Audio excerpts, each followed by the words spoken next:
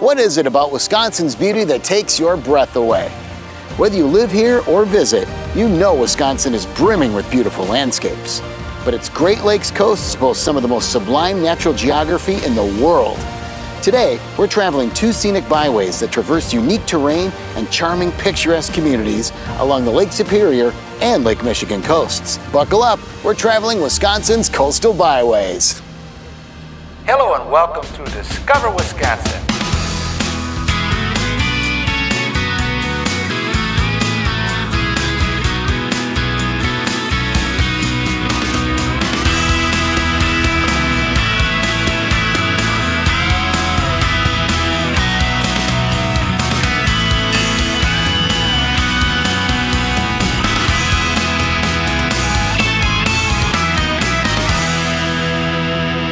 Throughout Wisconsin's coastal scenic byways, you'll find parks and destinations that were protected, enhanced, or acquired through funding from the Wisconsin Coastal Management Program. These efforts were undertaken to protect, restore, and make accessible our valuable and shared coastal assets.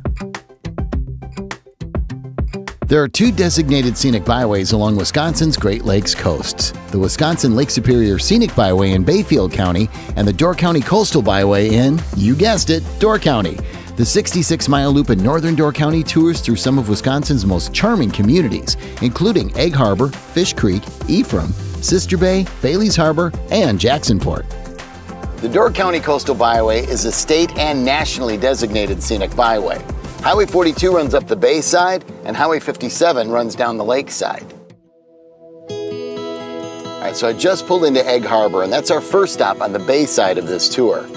Egg Harbor has a ton of great opportunities for things like golf. There's 2 beautiful beaches, gorgeous Harbor View Park, there's 2 craft breweries, wineries, a distillery, and tons of great shops. There's also a lot of great history here. You know, as much as I love driving the Door County Coastal Byway, I'm going to swap my ride for a bit and take a tour on Door County Trolley. In fact, they got this one named for me right now. Door County Trolley offers tours all over the county. Want to do a wine tour, art tour, whatever kind of tour you want, they have it. And they have knowledgeable guides who tell you everything about it. And just up the road is Fish Creek, which is so charming. You know, one of the best things you can do in Door County is just wander to see what you can find. And in Fish Creek, you will find adorable little shops, cafes, galleries, all kinds of great stuff. The marina itself, absolutely Instagrammable. And if you're hungry, you're in the right spot. Fish Creek is a culinary destination. The White Gull Inn has been open since 1896. It's right next to Sunset Beach in downtown. And they are famous for their breakfast, especially their Door County cherry stuffed French toast. Now, almost all the restaurants north of Sturgeon Bay are locally owned, and they love using local products and produce, like, for example, Door County cherries, which are stuffed into this French toast. Fish Creek sits adjacent to another huge Door County attraction, Peninsula State Park. The park is over 3,000 acres, but the beautiful part is you can walk or bike to just about anything. The Sunset Bike Route is 9 miles and takes you through marshes and forests, then right out to the shoreline. The park has over 450 campsites. And don't miss Eagle Tower for an epic view of the bay. It's a destination within a destination. You know, when you're taking a road trip on a coastal byway, sometimes the waters start calling. So here in Sister Bay, I found this beauty, the Edith M. Becker. It's one of the ships you can charter from Sail Door County. This beauty is a 65-foot double-mast schooner, and we get to go for a ride. Ahoy! Let's go.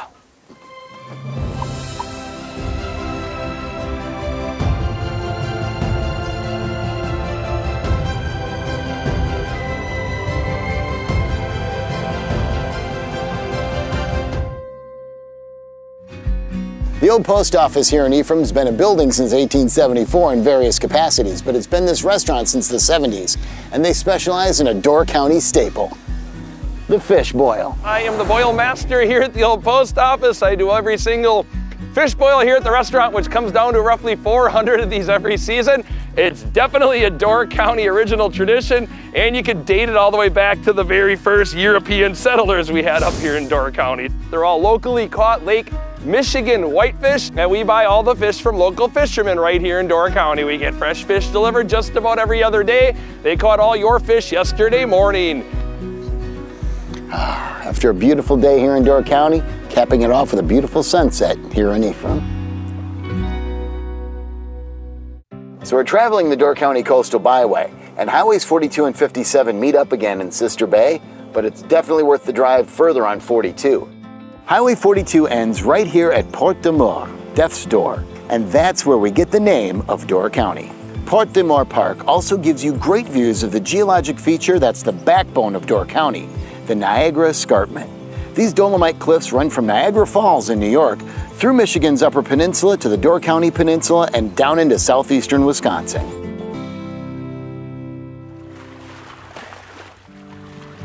There are a lot of diverse biomes in Door County. It's part of what makes it such a special and popular place. Now we're here at Newport State Park near the northern end of the lake side of the peninsula. This is Wisconsin's only state wilderness park. You can go hike, bike, backpack, and camp here, and it was recently designated an International Dark Sky Park, the first in the state, only 49th in the world.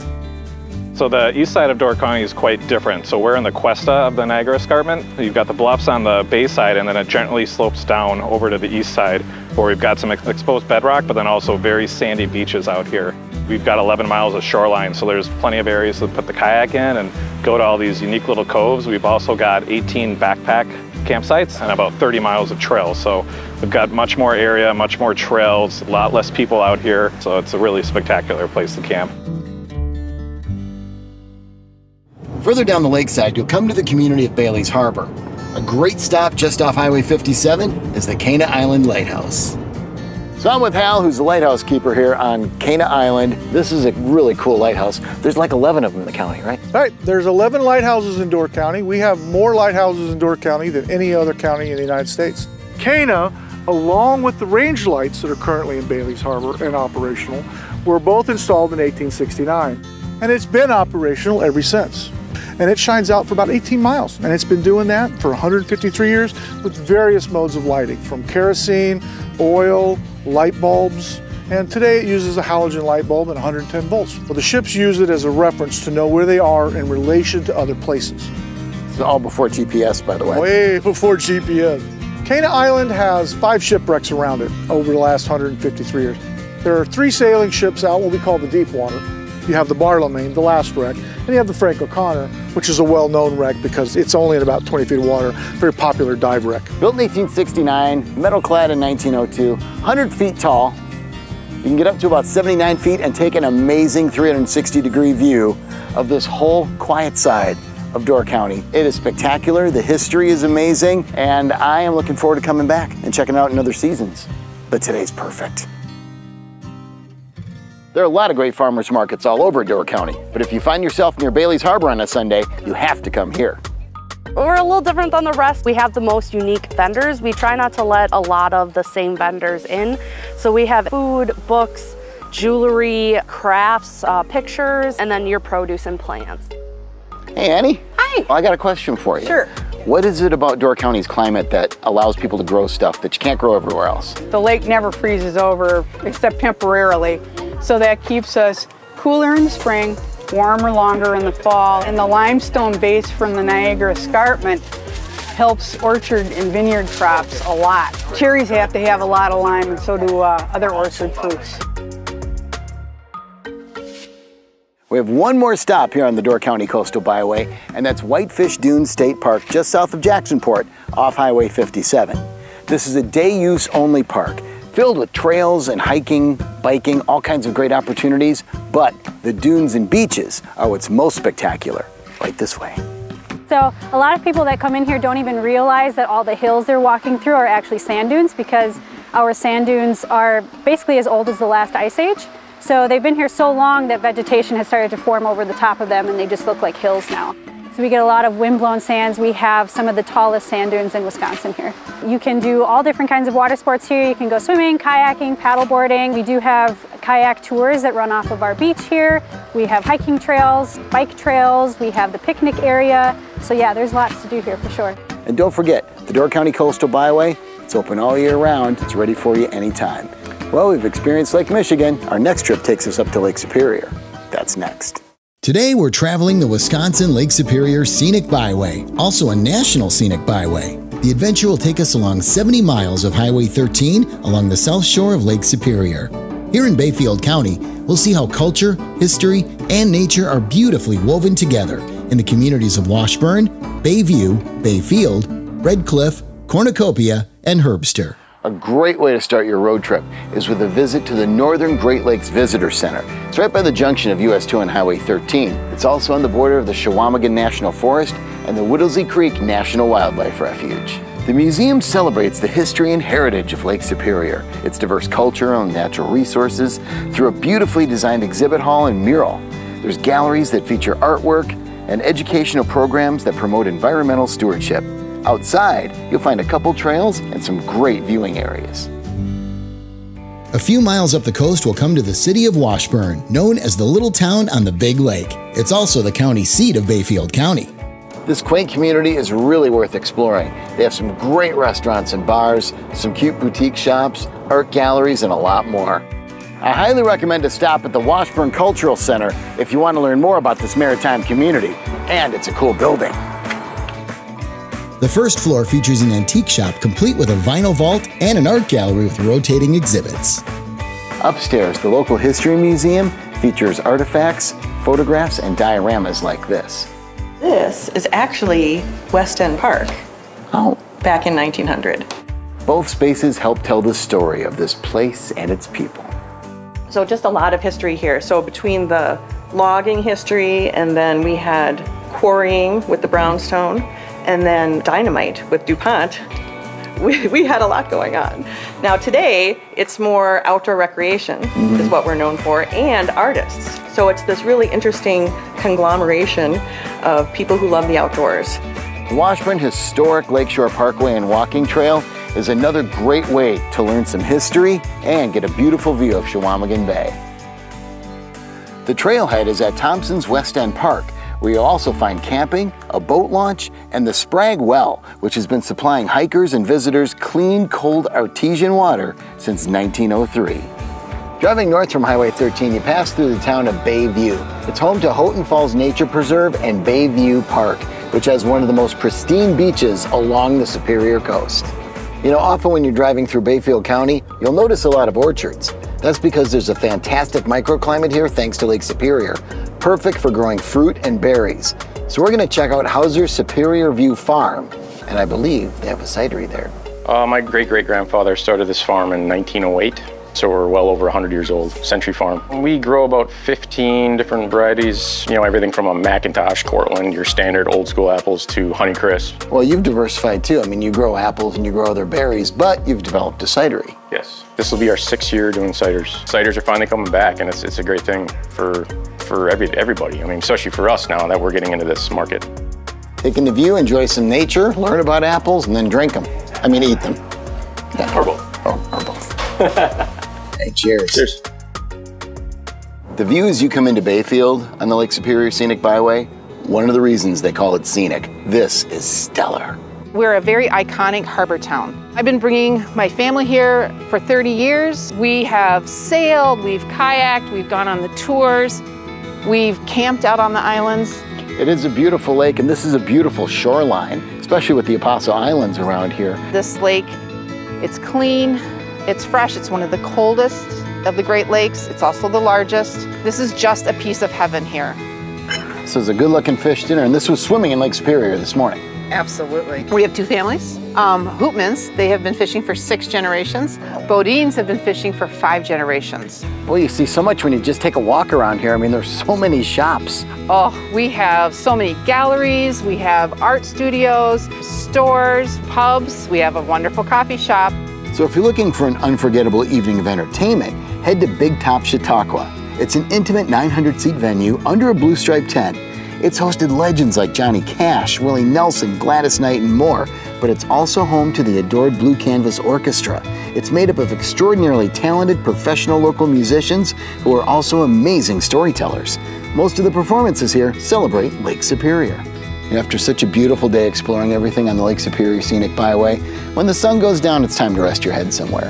And you have so many great options around Bayfield, whether it's historic inns, Airbnbs. I'm at Blue Vista Farms, which grows blueberries and more out here, but they have a great Airbnb. That's where I'm resting my head tonight. So, sweet dreams of Lake Superior. Sun rises in the east and you get to look at the beautiful waters of Lake Superior. Maybe you want to go to Madeline Island. Well, there goes the Madeline Island Ferry, ready to take people over there. It makes multiple round trips every day. As for me, I'm off to Red Cliff. Bayfield County was originally inhabited by the Anishinaabe. The Red Cliff Reservation remains their home today, and within it is Frog Bay Tribal National Park, the first tribal national park in the U.S. It protects and sustainably manages over 300 acres, including 4,000 feet of undeveloped Lake Superior shoreline. This Frog Bay Tribal National Park section has 1.7 miles of hiking trails. Visitors will be able to experience beautiful, mature hardwood forest and a beautiful section of beach with a great view of the Apostle Islands. So Marvin, as a tribal elder, what does this park mean to you? Well, this park is very special, not just to me as an elder, but certainly to our community. And the reason why it's special because it talks to us. It tells us about the land, about the air, and about the water. So we felt with the park that it would be our chance to tell a story of how pristine the land is, not just here in Red Cliff, but certainly within the region. One of the most popular attractions to the area is the Apostle Islands National Lakeshore. It offers stunning Lake Superior views and access to the 22 Apostle Islands. There are also 9 lighthouses within its boundaries. This is one of those places where when people come here, they can just be in awe with something so large and something so beautiful. It's a place where you can walk on the beach, where you can go for a swim in the summer, where you can find somebody who has a boat company and maybe go out to the islands on a taxi or on a kayak tour. As we're standing now, it's warm and there's beaches, but there's some good hiking trails right here too. Most of our hiking trails are offshore, but there's a little boardwalk here that people can walk on to the wetlands. The main one that people are interested in is actually over at Myers Beach, which is also on the Scenic Byway. That location, you can hike about 1.5 miles along the top of the shoreline and look down on the sea caves that are below. This location is within the Red Cliff Reservation. It has a really important relationship to the Ojibwa nations. And so it's just a place to begin to get an understanding for something so big, for something so special, for so many different experiences along the shores of Lake Superior. On the northwestern slope of the Bayfield Peninsula right along Lake Superior is the charming fishing town of Cornucopia. Home to the northernmost post office in Wisconsin and Eller's General Store. Let's get some lunch.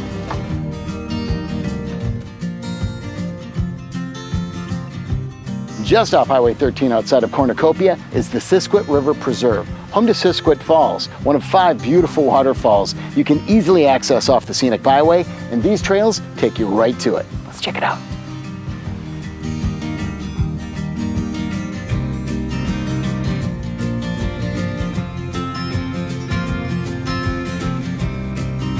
See, and now I get to watch the sunset here on the beach in Herbster. Just down the street, Port Wing and Cloverland. Each has their own unique characteristics and culture.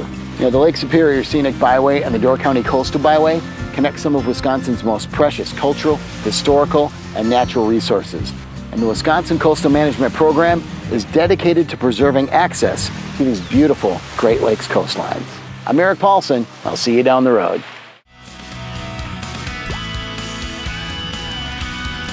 Visit shop.discoverwisconsin.com and discover new ways to share the Wisconsin love.